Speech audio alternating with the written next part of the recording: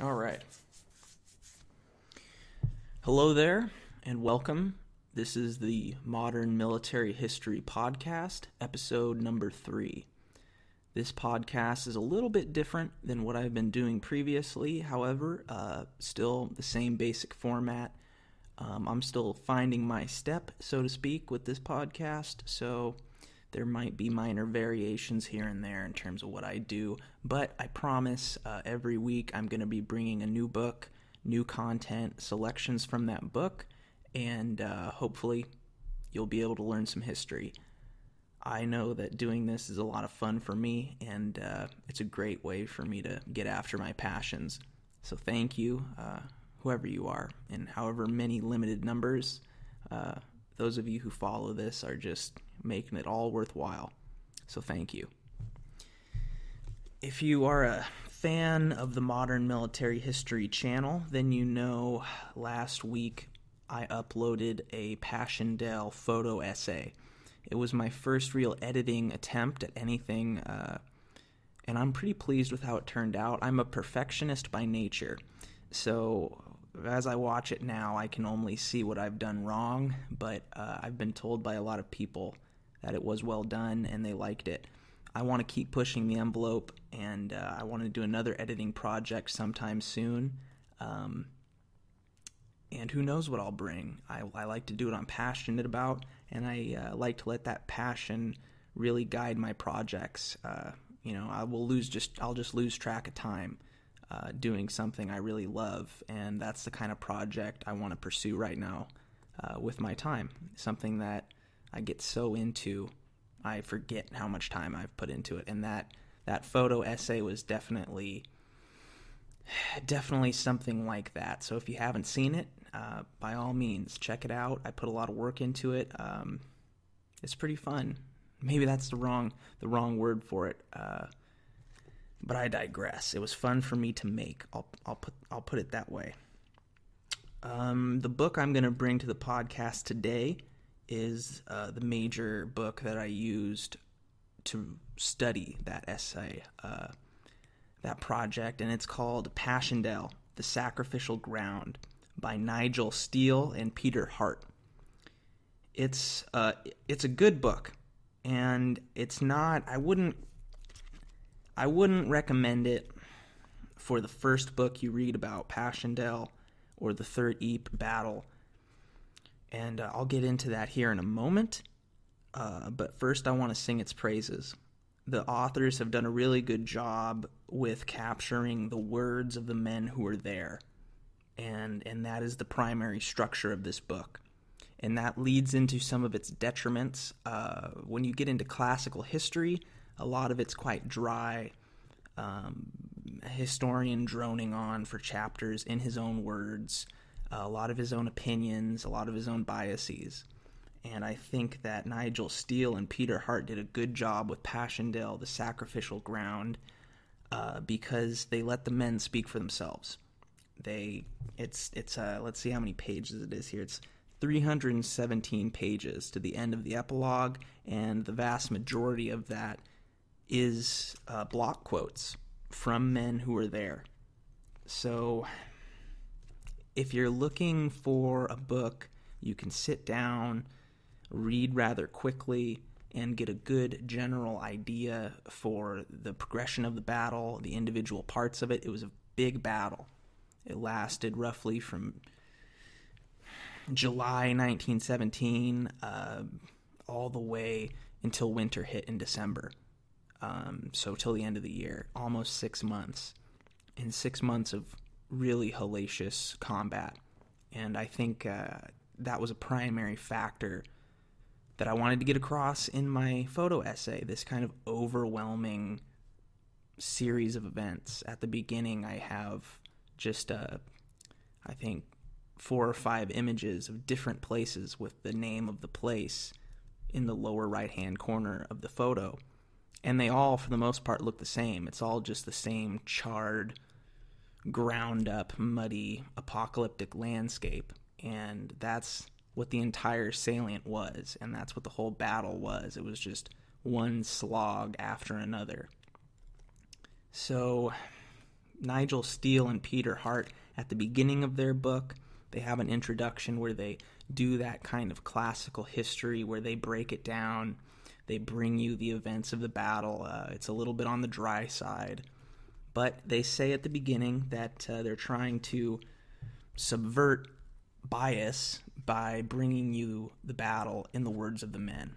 And while that's pretty cool, that's really modern, sometimes it's hard to follow. And that's just because you're taking block quotes out of context, trying to weave them together into a congruent history. And that can be problematic, especially if it's the first time you're reading something. I know I supplemented this book heavily with other research to be able to understand the battle's progression and the broader scope of events. So if you're, again, looking for a book to just kind of pick up and read about Passchendaele, depends what you're looking for. If you want to read, from the guys who were there and their thoughts, this book is really powerful. If you want to read something before this book that would give you a better framework with which to put this block quote-filled text in, then I think that might be a better route for the layman. I know that maybe I should have done that, because then I wouldn't have had to spend so much time looking up specific places and piecing it all together. And that's not really Steele or Hart's fault. It's just the type of history they wrote. With that said, I'm going to pretty much do the same thing they did. I'm going to give a brief overview of the history, because one of the key pieces of feedback I've gotten from my video are from people who wanted to know more about the battle. People who are laymen who I showed the video to, who felt the emotion I wanted to convey, but didn't quite understand what was going on or what they were seeing.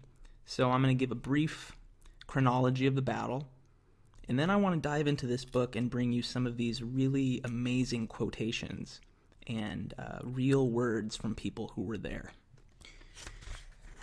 In the preface of the book, the authors make a pretty good point of pointing out exactly their bias and pointing out what they're trying to overcome with this kind of history, this kind of the men who were there oriented history. And I respect that approach, and reading the preface and understanding the message these men are trying to get through their work here is important.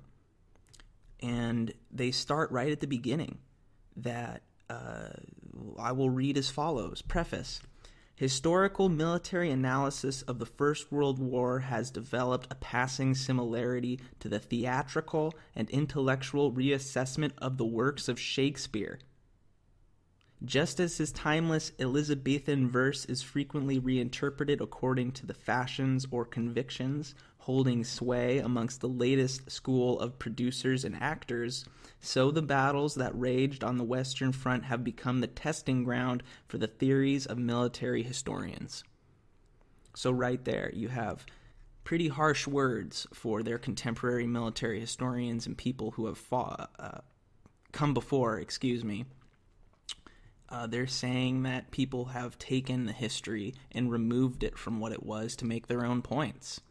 And I think that's completely valid. I think a lot of that classical dry history where you have a historian going on and on with his own emotions and thoughts, that's exactly what happens. There's considerable bias. Back to the book. But the terrible battles of the First World War are not plays to be performed on stage with no risk to life and limb, other than to some mishap with falling scenery. All right, folks, now in terms of historian speak and academic speak, that's pretty scathing. That's a full-on broadside levied by these authors against people who have previously written about this battle. And further on down in the preface, they specifically begin to address what they do to fix this problem that they have identified. Back to the book. We do not claim that this book stands as a pure history of the Third Battle of Ypres. Inevitably, it is polluted by the times in which we live and our own shallow experience of life. Now that's important right there, because these authors are doing a professional academic thing here in admitting their bias.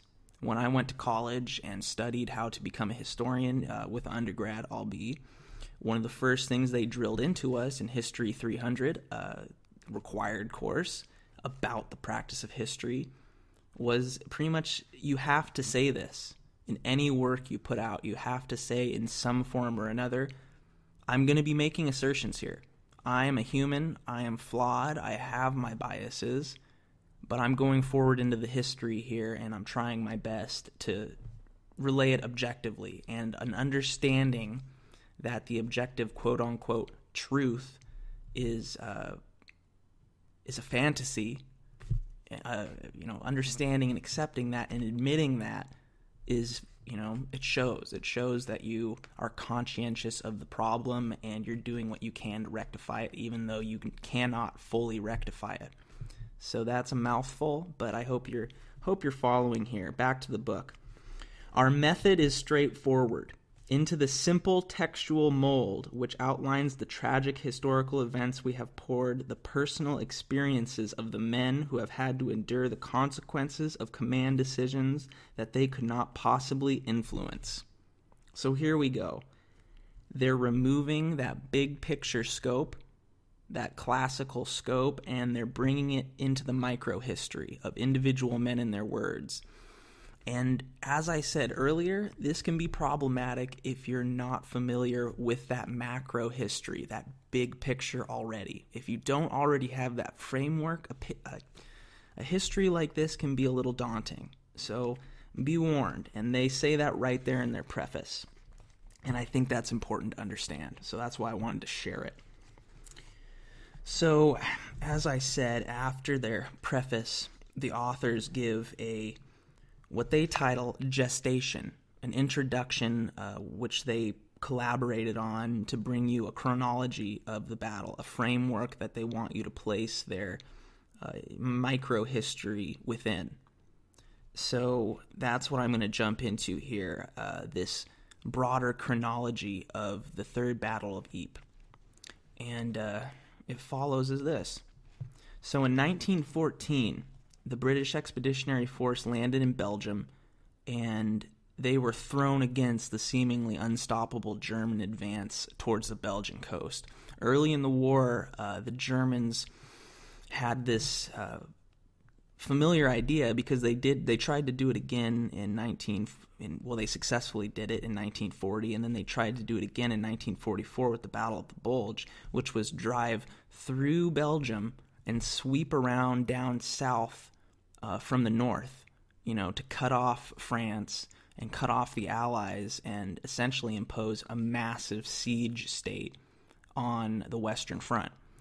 So their idea there was to pierce through Belgium, hit the Belgium coast, and then drive south and capture the vital ports of Dunkirk and Calais and deny shipping access from England to those northern ports, and really put the squeeze on France from the north. And then other operations from the south would then come in and, create a massive siege battle. That was the hope. But the BEF, the British Expeditionary Force, was thrown into the line in 1914, and they stopped the German advance. And their dogged defense ended up leaving a massive bulge in the line around the city of Ypres. And that is called the Ypres salient, and that's what's prominently featured in my video. And pretty soon, that defense of the Belgian city of Ypres became a symbolic stand against the unstoppable German line.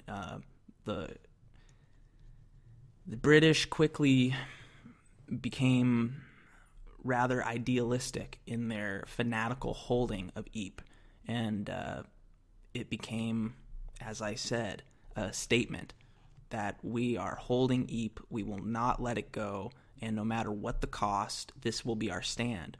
So the Ypres salient, since the beginning of the war in 1914, was a bloody place, and it was a very important place, both politically and strategically, for the entire Western Front. And to understand that fully, I think you need to understand the geography of Belgium. which is something that they get into in the book a little bit, but they don't do the best job at articulating that Belgium is almost completely flat, and in some places, for the most part, less than 100 feet above sea level.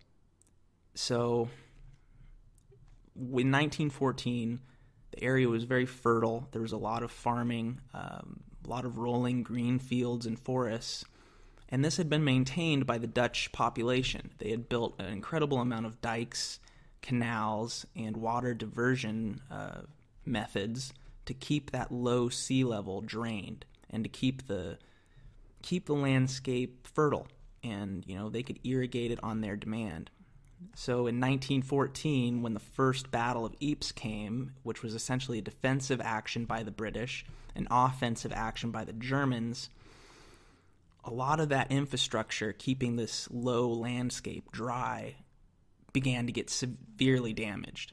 Okay, trench warfare was a warfare not only of small arms fire, but when you can't directly shoot your enemy because he's below ground, you try to blast him away with artillery. And by 1914, artillery had gotten to the point of sophistication, roughly what we have now. The technology hasn't changed too much. It was a little bit more archaic back then, shorter ranges, but the premise of indirect artillery fire remains the same. You would need artillery to blast your enemy out of his trench. So this intense artillery bombardment began around Ypres in 1914 with the First Battle of Ypres, and that began to waterlog the country. It began to destroy all this carefully created infrastructure that had been built and maintained over generations of Dutch farming, and this very low, flat Dutch ground began to get very wet. And that was in 1914, and the First Battle of Ypres roughly went from mid-October to mid-November, and that was the first battle. And I feel like that's important to talk about because it's the creation of this salient, the bulge in the line. Yeah. Anyways, moving on. So, and then in 1915, the Second Battle of Ypres happened, and that was again the Germans who had made some headway. The British set up a very dogged defense of the city of Ypres and created this bulge in the line, the salient, stopping the German advance. But in 1914, the Germans had still managed to gain some high ground. And high ground is of incredibly strategic importance, especially in this low-lying area. The first fundamental thing about geography and warfare is if you're at the top of the hill, it's a lot easier to defend than somebody attacking uphill. And when you have a ground that for the most part is less than 100 feet below sea level, any kind of high rise gives you a very serious strategic advantage, and especially since artillery is so important, you need to be able to see for the artillery, you need to be able to spot for them. So that's what this high ground became very quickly great strategic importance to both sides. So in 1914, in that first Battle of Ypres, the British held the line, and this kind of circle, this semicircle of high ground, this lip of high ground surrounding Ypres, some of it was captured by the Germans in their first push. It was just, they were overwhelming in numbers, they were overwhelming in artillery, and the British had to give some ground. They captured, the Germans did, they captured, among other high ground places, the ridge of Messines, and that will be important later, so that's why I'm mentioning it now. I forgot to mention it before I foolishly began to move on to 1915. Forgive me. As I said, I'm changing it up a little bit this podcast. So 1915, the British held the strategic high ground of the city of Ypres itself. It sat on a rise, and they had held off the German attempt to capture it in 1914. The Germans tried again. They tried again with a massive attempt in mid-April to mid-May of 1915. And the British, they counterattacked. There was definitely some heavy fighting going on in 1915, the Second Battle of Ypres. And again, all those delicate works to drain this really low-lying land just kept getting blasted away by artillery. And that infrastructure erosion is important to remember.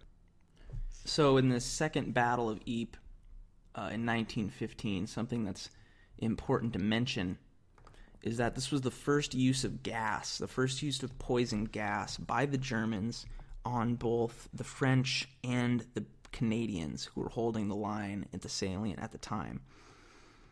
Understandably so, the French, their line broke amidst the terror of having chlorine gas, completely unknown to you, this form of attack.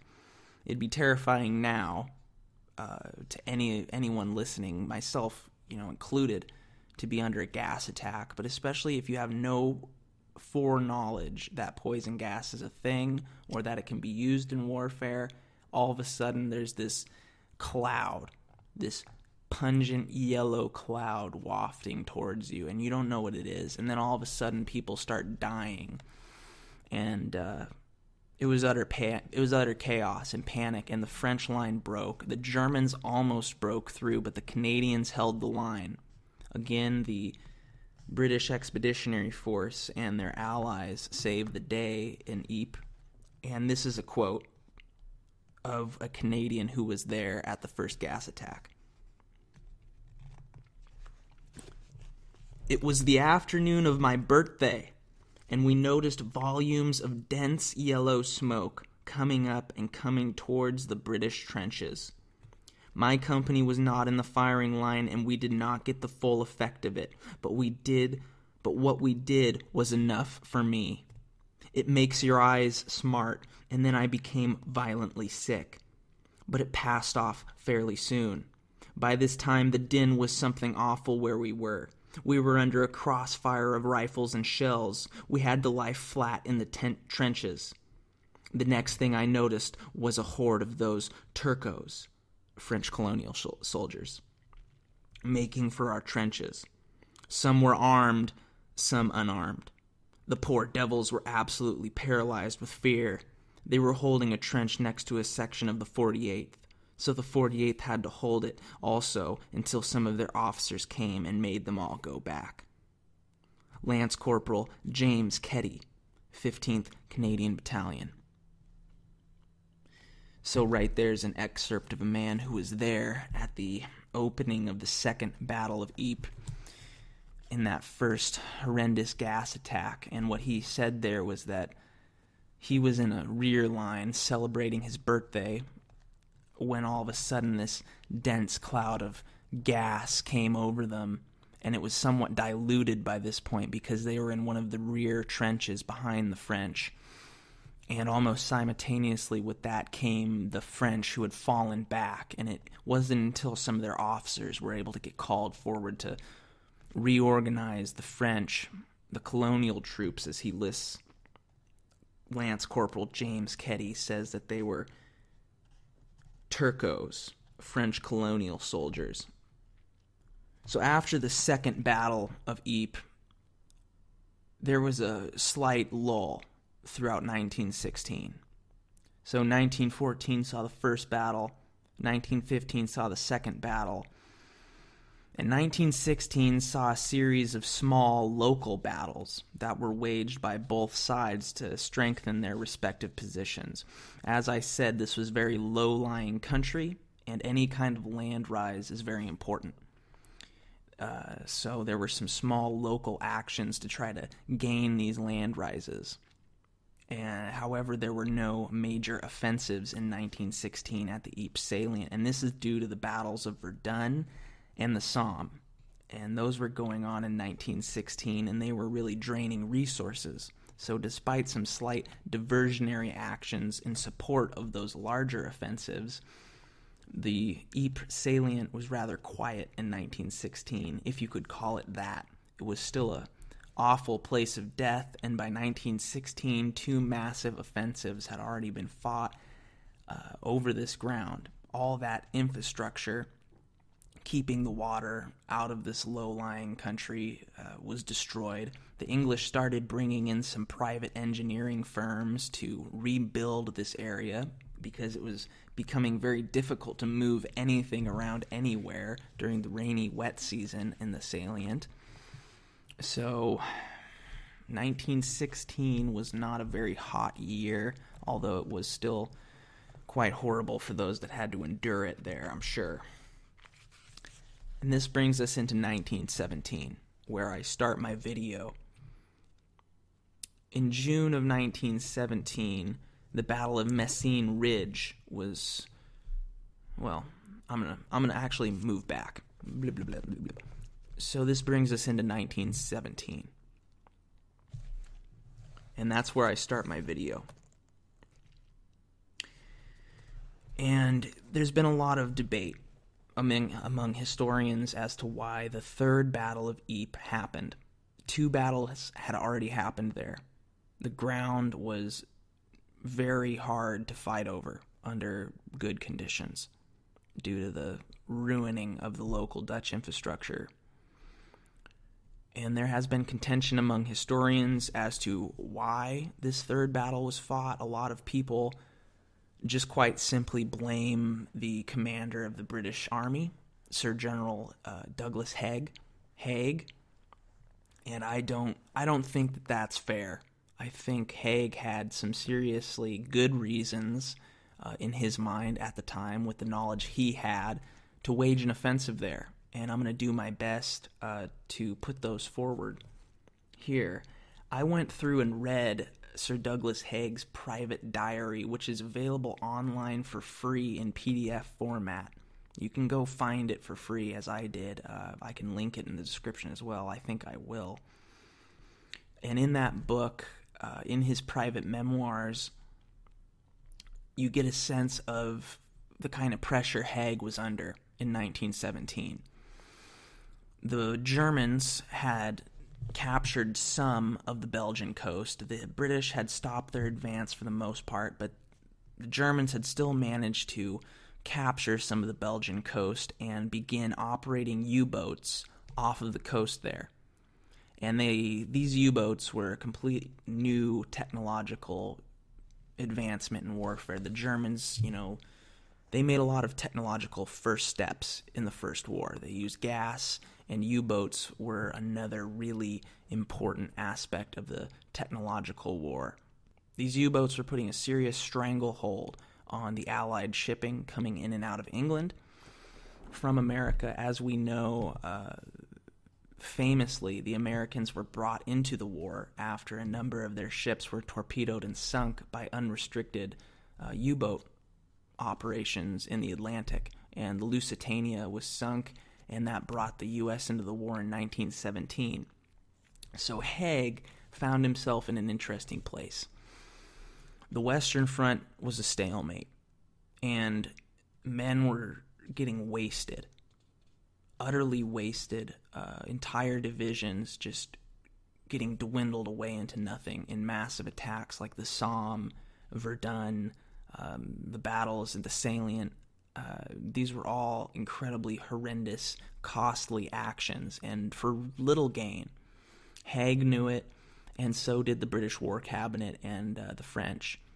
This caused a pretty serious debate as to how to proceed into 1917. Haig really wanted a war of attrition. He really wanted to continue waging attacks on the Western Front that he could control. That's important. He wanted the power.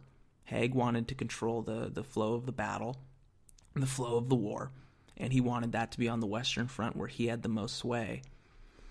And Haig wanted to continue using large-scale offensives to dwindle down the Germans. If he couldn't break through their lines, he wanted to break their morale, and he wanted to break their manpower.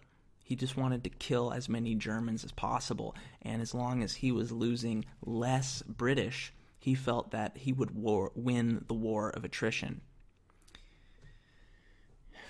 And that kind of thinking really leads to the horrendous human toll that we see coming out of the Third Battle of Ypres, where 500,000 men of both sides are swallowed up by the battle, either as casualties or literally swallowed up by the mud of the rising water table of the ruined Dutch landscape. So in 1917, Haig was under pressure not only to continue the attack where he could control it. He was also under pressure because the Russian communists had led their first revolution in the spring, and they were pledging to bring Russia out of the war if they succeeded in taking over Russia and overthrowing the Tsarist government. Haig knew that if this pressure was released from the Eastern Front, if the war ended in the East, then massive amounts of Central Power British, Austro-Hungarian troops would suddenly be freed to move west. And this delicate stalemate, this war of attrition where numbers mattered so much, it would all get thrown into disarray, and very quickly the Germans would have massive amounts of reserves to win the war of attrition and possibly break through with a massive offensive that the British couldn't hold. And the French, for that matter, either. The French army was actually facing some serious morale issues at this point in the war. As I said, the French were also aware that the Western Front was going nowhere. It was a stalemate. It was a atrocious stalemate, and entire French units were beginning to mutiny in 1917. So Haig was really pressured on multiple fronts to seize the initiative. He felt he was alone. He felt that he could not really rely on the French as much as he would have liked. And this is all leading to another massive offensive where he knew he could control it. And one of those few places was the Ypres salient. When I was reading Sir Douglas Haig's private memoirs, I came across the interesting reality that some of the British War Cabinet were actually giving him some pushback against this idea.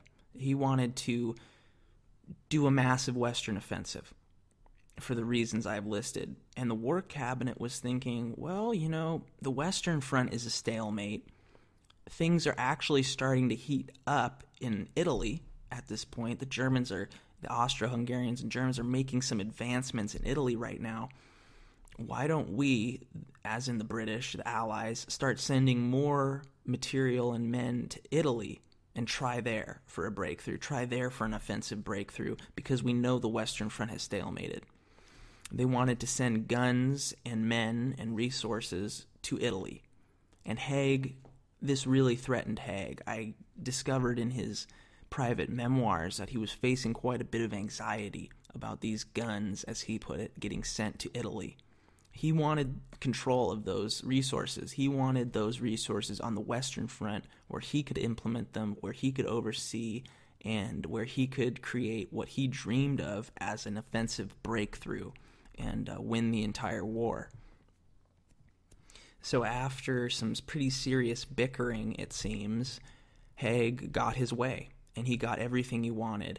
He got a massive Allied army put together for a third offensive at the Ypres salient. So this is where the roots of Passchendaele are found. And a lot of people have put serious blame on Sir Douglas Haig for the battle, whereas in reality, he was facing a massive broad picture pressure from the Eastern Front, from the Italian Front, from the unreliability and failing condition of the French to seize initiative and push through the Germans, which he felt were weaker than ever at this point. Haig felt it was a perfect time to wage an offensive. So France, the Somme, had failed in 1916. Haig felt that attacking through the British salient in the north in Belgium at Ypres was a good idea. So that's the genesis of the battle, and that's what I think a lot of people do not give Haig credit for, is that he was put in a pretty seriously rock and a hard place. What would you have done? I don't know. I probably would have done something similar. So let's not be so quick to judge. And this brings us into the preparations for the Battle of Ypres, the Third Battle of Ypres. At this point, it might be kind of fancy-dancy historian jargon to separate the three battles of Ypres, because there had been constant fighting at the salient for the entire war at this point. If there were not major offensives being launched, as in 1914 and 1915, there was a continuation of local battles, as seen in 1916 and beyond, where the Germans and the British were constantly vying with artillery bombardment and, sniping and smaller attacks to gain high ground that was of strategic importance on the low ground, and continue the bloodletting. It never really stopped. So you could actually contend whether or not it was just a single massive battle of Ypres, lasting for years.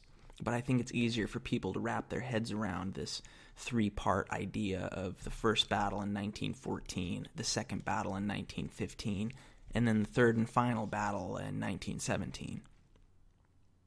Final may be the wrong word, because they did end up fighting more in 1918, of course, until the war ended. So I'm not going to do too much more of this, me just droning on and giving you historical background. I don't think I'm that good at it. What I really want to bring you is excerpts from this book where the authors, Nigel Steele and Peter Hart, really do a good job at bringing the words of the men who are there in this hell to you, to the reader, and I'm going to try to bring that over the interwebs to your ears. I'm going to get to that as quickly as possible, but I do want to mention that in June of 1917, preparations began for the Third Ypres, and this was, again, strategic vying for high ground.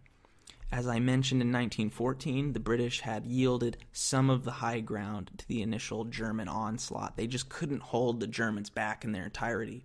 So in 1917, they knew that if they were going to attack again, some of these high points that the Germans had captured initially, they needed to be captured back, or otherwise the artillery bombardment would be fully observed from these points, and any kind of British advance would just get pulverized by German artillery observers who could call in artillery, precisely on advancements. So in June of 1917, the Battle of Messines Ridge was launched, and this was a success by the British, if you can call it that. It was a very costly battle, even though at the time they didn't think it was that costly, just due to the fact that they'd been losing so many people in their offensives. Tens of thousands of men died capturing Messines Ridge, and 19 massive mines were blown up. I believe it's 19. I may have that number wrong. They dug massive explosive-filled mines under the enemy, the German trenches, into this ridge, and blew them up as an attempt to break the trench stalemate. And it worked. It was hundreds of German soldiers, thousands of German soldiers actually were vaporized in seconds when all these mines were detonated at once. The Germans knew that the British were doing some mining operation underneath the Messines Ridge, but they had no idea how big it was. And when the British launched their attack, it caught them off guard, and the British were successful. They captured the high ground of the Messines Ridge, and this allowed Sir Douglas Haig to proceed forward with his offensive as planned. And that's when we get into the Battle of Passchendaele, which I did my photo essay on. And in July of 1917, over a month actually, after the Battle of Messines Ridge ended officially on the 14th of June. And on the 31st of July, Haig launched the Battle of Pilkem Ridge, which began the offensive of the Third Battle of Ypres.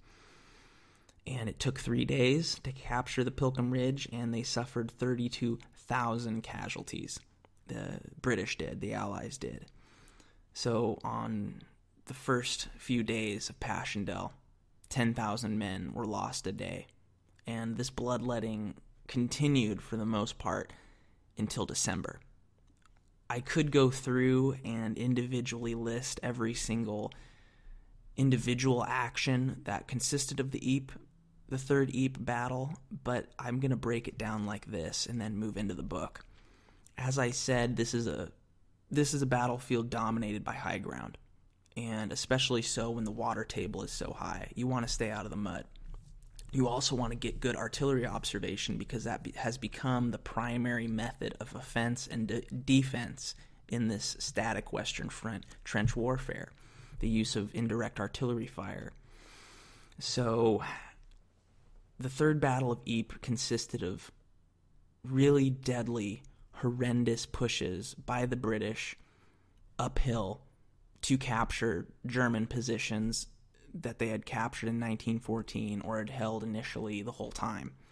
They wanted to push towards the village of Passchendaele itself, which is southwest of Ypres, and they wanted to expand the salient. They wanted to make the salient bigger and capture more ground and break through the German lines and created a full-size offensive and reopen the war of movement that was seen early in the war in 1914. Haig was desperate to get that war of movement back and break out of this static trench defense system, this stalemate that had defined the Western Front for so long.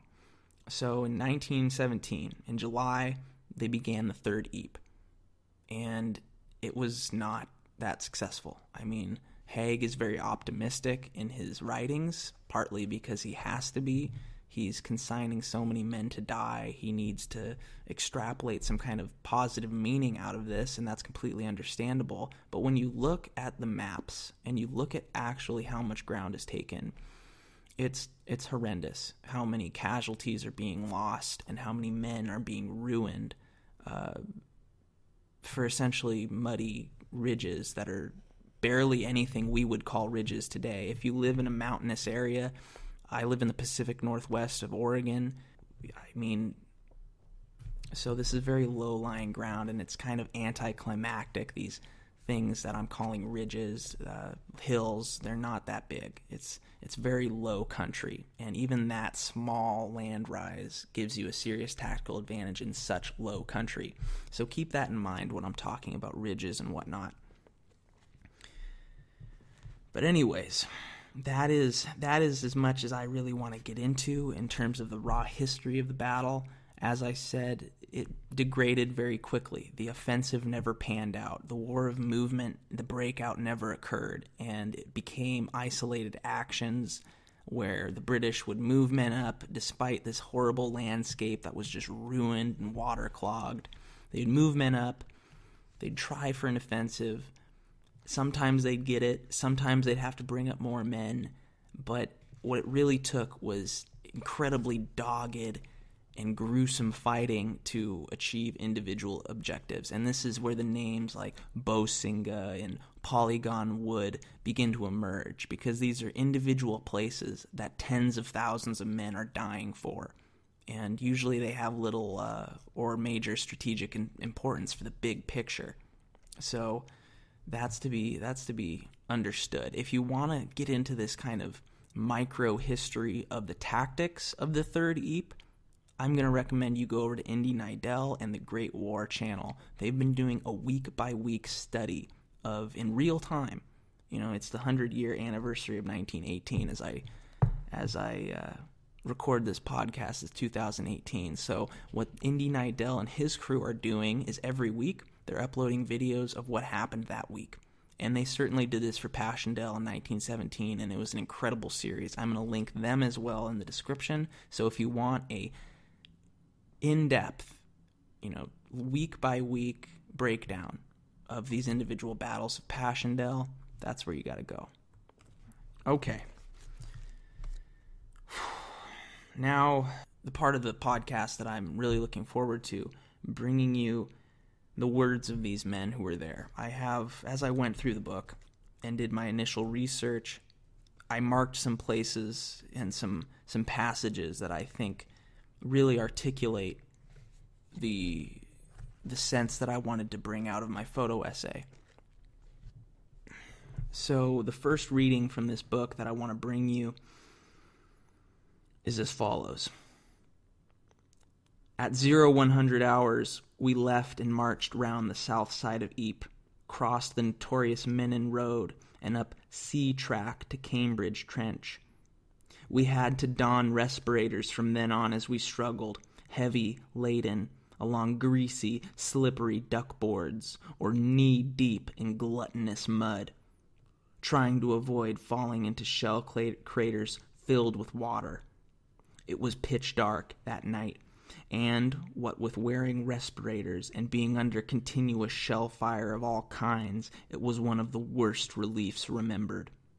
I made each man hold onto the haversack worn on the back of the man in front.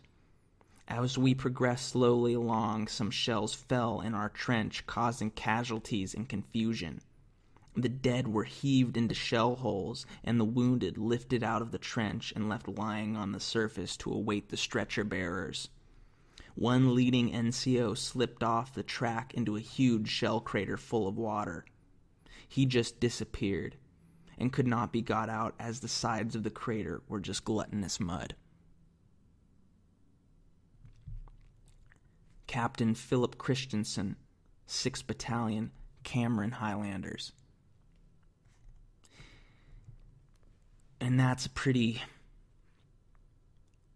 disturbing account of everyday life in the Ypres salient. As I said, the infrastructure had just been ruined and the water table had risen so that this landscape was just waterlogged. And then the artillery came in and plowed it all up. And it becomes very noticeable reading these men's accounts that the Germans are not really considered the main enemy here in the Ypres salient. It's the salient itself. And I think that's important to remember. Back to the book. And here's another selection that I've found that I think is particularly poignant. There was no immediate counterattack, but towards dusk one came in, headed by flamethrowers to add to our misery. This was a new one. Our rifles and light machine guns were now useless, being gummed up with mud, and we had to hurl grenades and then use pick handles in close combat. One had no time to feel frightened. It all happened so quickly. I saw a large Hun about to aim his flamethrower in my direction, and Company Sergeant Major Adams, with great presence of mind, fired his very pistol at the man. And that's a flare gun. A very pistol is a flare gun, if you didn't know. Back to the book. The round hit the flamethrower, and with a scream, the man collapsed in a sheet of flame. We beat off this counterattack and formed a line of section posts, under heavy shell fire on any dry areas we could find. We had our tails right up as we succeeded against all the odds. And again, that was Captain Philip Christensen of the 6th Battalion Cameron Highlanders, detailing the horrific fighting that took place in the Ypres salient. Their rifles and machine guns were fouled by the mud to the point that they had to beat their attackers to death with their pick handles and use grenades. And at one point, a man had a flare gun that he used to kill that German with a flamethrower. So back to the book here. Every morning, we used to go up this duckboard track from below Bosinga right up to Langemark. We were stepping over a couple of dead men laid across the track because they couldn't be moved onto the side. They'd have been sucked into the mud. They were collected by the pioneer party and buried. It was a nightmare because all you had was a couple of duckboards side by side, and either side of it was about 10 feet of mud, with the top of a tank sticking out of it here and there. If you fell off it, it would take a traction engine almost to pull you out. It was that deep, sucking mud. There's a memorial on the Menin Gate to 60,000 men whose bodies were never recovered in the small Ypres salient. They were all sucked into the mud. The track stopped at Langemark. The place had been flattened to the ground, and there was a board at the side of the road propped up on it, and it was stenciled, "This was Langemark." That was the only evidence there that a town ever stood there. You couldn't see a building or a tree as far as the eye could see. Private William Collins, Royal Army Medical Corps. In a lot of the images that I use in my photo essay, you see these duckboard tracks either being carried by men or walked on by men. They're ever present. And that's because they were the only way that you could get around. And as that last selection says, if you fell off the duckboard, it was very likely you would drown in mud. Back to the book.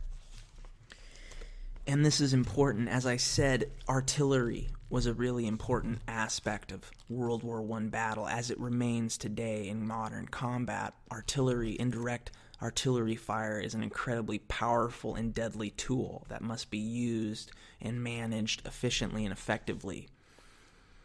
And something that I'm sure a lot of you haven't thought about is that when the mud is so deep you can't walk on it, how can you move large caliber artillery pieces around on this landscape, let alone find a place to put them, let alone find a place to hide them, because it's all just flat mud. There's nowhere to hide your artillery. You become a target for counter-artillery. Enemy planes flying overhead can spot you and bring in gas shell. It was very common for gas to be used against artillery positions or suspected enemy artillery positions to try to dissuade the crews from their work. So the authors here, Nigel Steele and Peter Hart, do a really good job at bringing all aspects of the battle, not just the frontline soldiers, but also the gunners, who had the horrendous task of continually following the front line when it moved and if it moved, and also moving their guns when they were discovered by counter-artillery fire. So back to the book. I made that journey many times. Each time I feared it, and most times we were spotted by the German artillery observers and fired upon. Their field guns have had every yard of our roads and tracks taped to a nicety, and he was wont to loose off 2 or 3 rounds if he saw any movement upon them. I can still remember the swift, high-pitched shriek of those small shells as they plugged into the mud near us, exploding harmlessly. Luckily for us, in the depths of the morass. We were never hit by the grace of God, for the deep mud was our salvation. That mud which we cursed and in which we stuck and staggered, slipped and slid, tugging our boots out of it each time we made a fresh step. Jerry's shells showered us with filth. They disturbed and riddled and broken corpses, and they reshredded the putrid flesh into scraps. It was easy to go missing if you got hit. The chances were you slipped into some yawning shell hole full of grayly opaque water, concealing unmentionable things, and you drowned there. Wherever you went into this nightmare country, you saw obscene things protruding from the mud. All around us lay the dead, both friend and foe, half in, half out of the water-logged shell holes. Their hands and boots stuck out at us from the mud. Their rotting faces stared blindly at us from coverlets of mud. Their decaying buttocks heaved themselves obscenely from the filth from which the shell bursts had smothered them. Skulls grinned at us. These corpses were never buried, for it was impossible for us to retrieve them. They had lain, many of them, for weeks and months. They would lie and rot and disintegrate foully into the muck until they were an inescapable part of it to maneuver the harvests of a future peacetime Belgium. Horror was everywhere. One grew accustomed to these things, but I never grew accustomed to the all-prevailing stench of decayed and decaying flesh, mingled with that of high-explosive fumes that hung over miles and miles of what had been sweet countryside, and now was one vast muck heap of murder. Lieutenant R.G. Dixon, 14th Battery, Royal Garrison Artillery. And that description there is a horrible but accurate portrayal of the photographs that I wanted to bring into my essay. Because the words of these men paint a picture of a hell on earth. And that's exactly what I titled my photo essay. I want people to understand that. I want people to understand that. Back to the book. The night before the battle, I spent in a concrete pillbox, Ferdinand Farm. It had very, very thick concrete walls, but it was a curious sort of place to have a headquarters. It had been built by the Germans, and so the entrance faced the German lines. It had enormously thick concrete walls, but inside it was only about 5 foot high. At the bottom of the pillbox, there was about 2 foot of water. The water was simply horrid. It had refuse in it, old tins, and indeed excreta.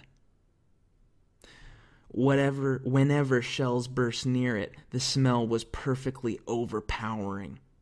Luckily, there was a sort of concrete shelf that the Boche had made, which was about 2'6" off the ground level. On this, 4 officers and 6 other ranks spent the night. There wasn't room to lie down. There was hardly room to sit upright, and we more or less crouched there. At the outside of the pillbox, there was an enormous shell hole. I think a 9.2 inch. Across this was a plank because there was about 6 foot of water in the shell hole. The only way you could get into the pillbox was over that plank, and inside the shell hole was the dead body of a Boche who had been there a very long time, and who floated or sank on alternate days according to the atmosphere. It was also lousy. It was not a place I would enter now for a great deal of money, but we were extremely glad to be in it that night. And that was from Lieutenant Douglas Wimberly, 232nd Machine Gun Company. And that's just a taste of what it was like to survive in the Ypres salient, where you found a captured German pillbox, the back of it facing the enemy, inside of it filled with feet of filthy water, the entrance guarded by the dead. And here's a man glad for that place, because this was indeed hell on earth, and to be unexposed out in the mud with the corpses was certain death, because artillery was constant. And that's another part I wanted to articulate with my photo essay. Just the constant hammering of shells. And what does that do to a man? What does that do to your psyche? Well, I'll tell you. It ruins you. It just ruins you and gives you incredible trauma. Back to the book. What a useless slaughter of innocent lives. Yet it goes on and will do indefinitely till one or the other side has had enough. It wouldn't matter so much if everybody paid an equal share in the sacrifice, yet it is the same men all the time. If you don't get killed on Monday, you can go over the top again on Tuesday, and so on till you get outed. The same men all the time, the only people in the army who yell about the war being preceded till Germany is brought to her knees, etc., etc., are the people in nice, safe, cushy jobs miles behind the line. They are the people who pack the leave boats every 3 months regular as clockwork. What a game! Oh, my masters, what a game! Lieutenant Joe Cottrell, 1st Battalion, Royal Welsh Fusiliers.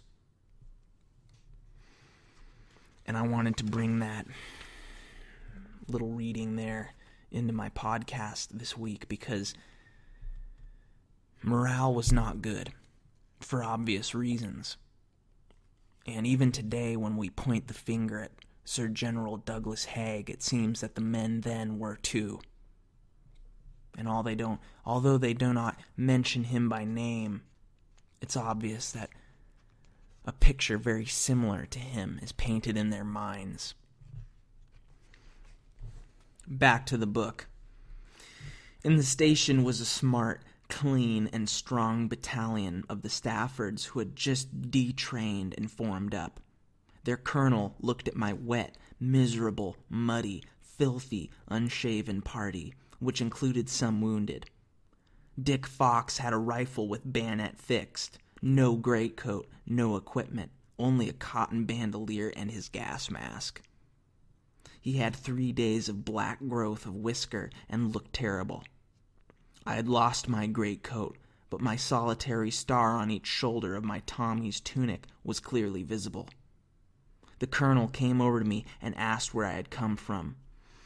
I told him and discovered he was going on to that area that night. He said, "Your platoon seems to have had a hard time and looks worn out. Or is it your company?" "No, sir," I replied. "It is the battalion, sir."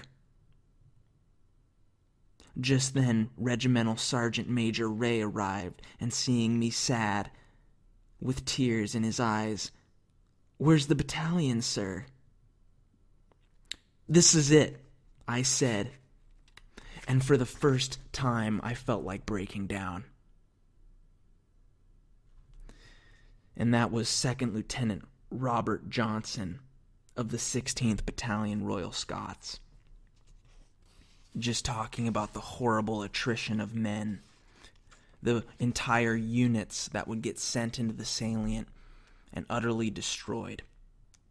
And then they sent in more men, and then these men had to watch these bedraggled former shadows of these other units pull out. And what do you think that did for their morale going in? Just hell on earth. And that morale, that lack of morale, I should say, is evident in the next selection, which is an after-action report, where a major general actually loses his cool, which is uncommon in this time, because maintaining your emotions, much like it is now, was a sign of a well-balanced man and of good breeding, especially back in the day. And that's what they wanted in officers in the British Army, men who would maintain their cool. But even the salient brought those men, those hardened officers, to their knees, because here in this after-action report, the emotion from this general is obvious. Here is that after-action report excerpt. "The operations were a failure. A. The ground was impassable, and so powerless were the troops to maneuver that they were shot down while stuck in the mud. B. The barrage was ineffective, and troops were unable to keep up with it. C. Oblique hostile machine gun fire was very effective. D. The only Lewis gun succeeded in getting into action was useless in 3 minutes. E. All uncovered rifles were useless. All covered rifles ditto within 10 minutes. F. Power of maneuver was nil. G. On this sort of ground, men must be extended. Where sections were in column, the whole section was put out of action by machine gun fire. To sum up the situation, neither fire nor movement was possible, and any prospects of success under those conditions were nil. Major General A.B.E. Cater, Headquarters, 58th Division." And that term, "neither fire nor movement was possible," was written in all caps. A rare bit of emotion in a usually dry after-action report submitted by a major general, whose morale was obviously on the downward slope. And if your major general feels that way, then you know the men in the front trenches are just going through hell. Back to the book. Things were certainly pretty bad at the guns, the air still reeking of gas, and the ground saturated with the mustard gas liquid, and the men all half blind and covered with mustard gas blisters. Every order had to be given in writing, as neither I nor the NCOs could articulate a word. And to complete the humor of the situation, everyone was sick at every possible opportunity. Major Neil Fraser Tytler, 150th Brigade Royal Field Artillery. And this man is talking about the effects of mustard gas ever present in the atmosphere in the area of the operations here. And in my photo essay, in the second part, the casualties section, I include some graphic images of a man, his entire body burned with mustard gas, holding the hand of the nurse, and his face is just emotionless, just dead. And it's just a heartbreaking photo. And that's what mustard gas does to people. And there were more horrendous photographs I had found. Medical color photographs of dead men and the effects of mustard gas on their bodies. And it takes a lot of mustard gas to kill somebody. Phosgene and chlorine gas are actually deadlier agents, but mustard gas is mainly an awful carcinogenic and irritant. It's meant to distract you, blind you, make you cough, make you blister, get you off the line, and keep you off your rifle. And that's why mustard gas was used so extensively against the gunners, to keep them from using their guns. But as Major Neil Fraser Tytler remembers, they went about it anyway. Even though their throats were so burned by mustard gas they couldn't speak, they wrote their orders. And despite this hell, these men carried on, and I think that that's incredibly poignant. Back to the book and the effects of mustard gas. We did not at first realize the full danger of this, and just laughed because no one had a voice. But when people began to blister and swell, and 2 of my old battery died horribly from eating bread which had been splashed with this stuff, we got the wind up thoroughly. The whole area was tainted. No one could touch anything with safety. Not even our own doctor, who came to see us, slipped in the mud and was so badly blistered by it that we never saw him again. The gas casualties were bad enough, but oh, the shell casualties were pathetic. I lost many of my greatest friends in the battery, horribly mutilated in the mud, and towards the end was near a raving lunatic as possible. Major Shiel, 250th Brigade, Royal Field Artillery. And that is a insight into the psychological effects of this kind of battle. And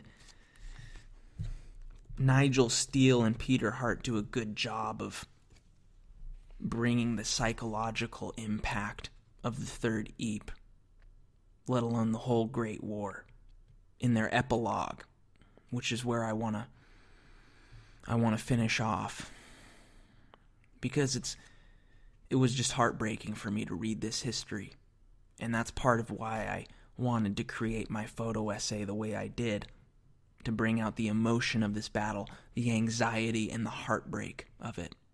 Because that's really what I felt reading this history. And part of the heartbreak came from as follows. I was proud that I had been one who had endured its terrors. In those days, I did not guess that there would come a time during my own lifetime when folk no longer gave a tinker's damn whether one had been at the Third Eep or not.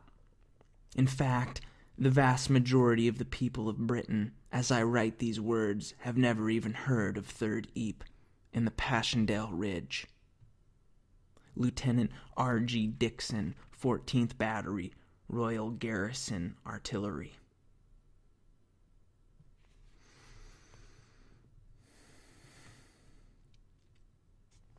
And that is the last selection of this book that I'm going to read to you today. And something about that last quote there from R.G. Dixon really stuck with me. Because I give a damn. I give a serious tinker's damn that man was there.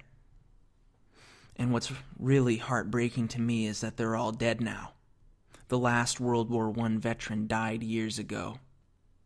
And now, as we look at the 100th anniversary of these events, it seems all the more likely that this incredible sacrifice by every single man who went there, every man who became a casualty of this hell on earth, all the more likely that sacrifice will be forgotten. And when sacrifices like this are forgotten, they are doomed to be repeated. And this apocalyptic hell on earth might just come to pass again.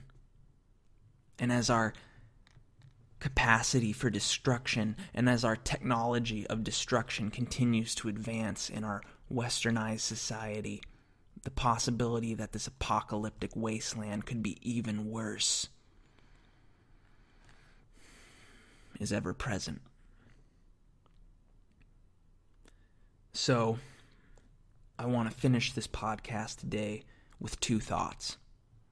Words of thanks to the men today who hold the line and stand shoulder to shoulder against the forces of aggression that seek to disrupt our peaceful lives here, enjoyed by many of us in the United States and beyond, in this world we live in. Because there is true evil out there. And there are brave men and women every day who stand in the face of it and keep us safe. Thank you. And I can't thank you enough for enduring the hells on earth so that I do not have to.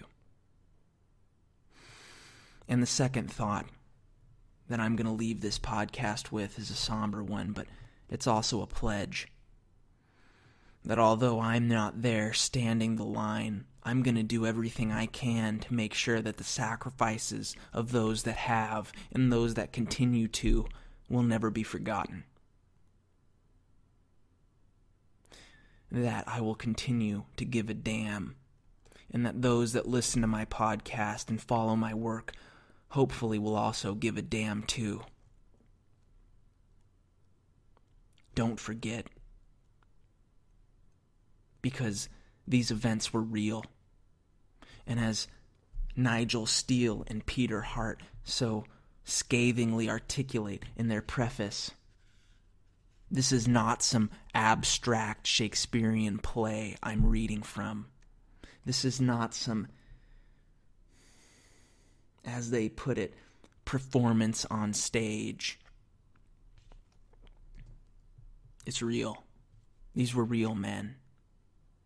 And this was real trauma. Thank you for listening to the Modern Military History Podcast. I'm going to continue bringing you a book a week. I'm going to continue to bring you history so that we will never forget these sacrifices. Thank you. And do take care. Until next time. This has been Andrew, signing off.